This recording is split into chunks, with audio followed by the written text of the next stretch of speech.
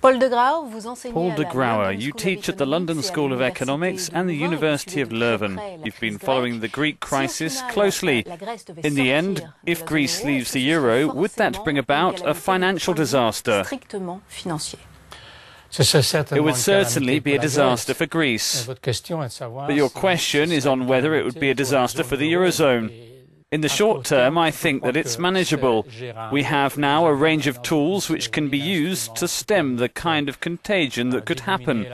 The problem is in the long run. If Greece leaves the single currency, that means that monetary union is not permanent. And so that means in the future, when there are new economic shocks, such as a recession, the questions will be asked. Where is the weak point? Which country could leave? And that would destabilize the eurozone.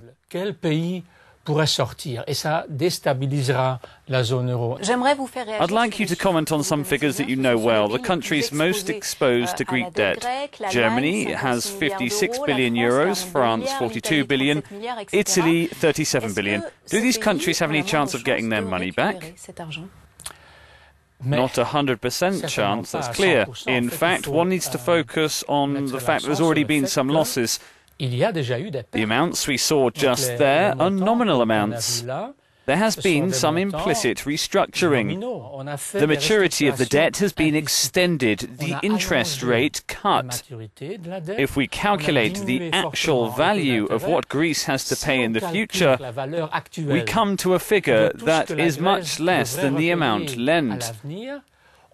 So there have already been losses, but governments don't dare to tell it to their taxpayers.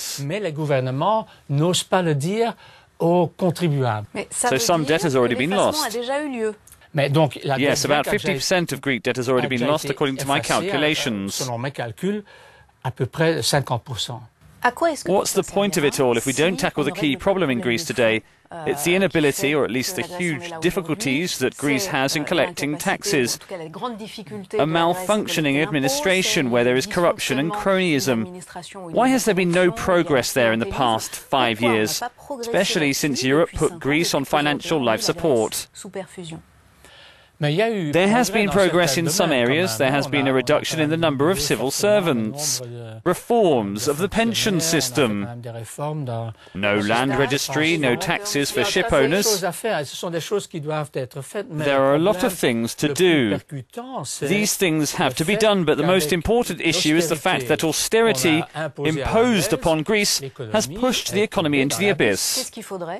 What would it take for Greece to be able to survive without help and become economically viable?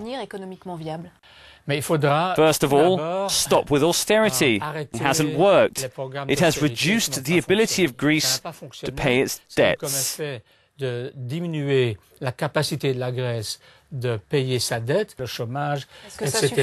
that be enough? What industry is there in Greece? It imports a lot. Greece had growth rates in the past. So, of course, one part of that growth was unsustainable, but before that, Greece saw growth. To say Greece can't grow doesn't make sense. Paul de Grauwe, merci. Je vous en prie.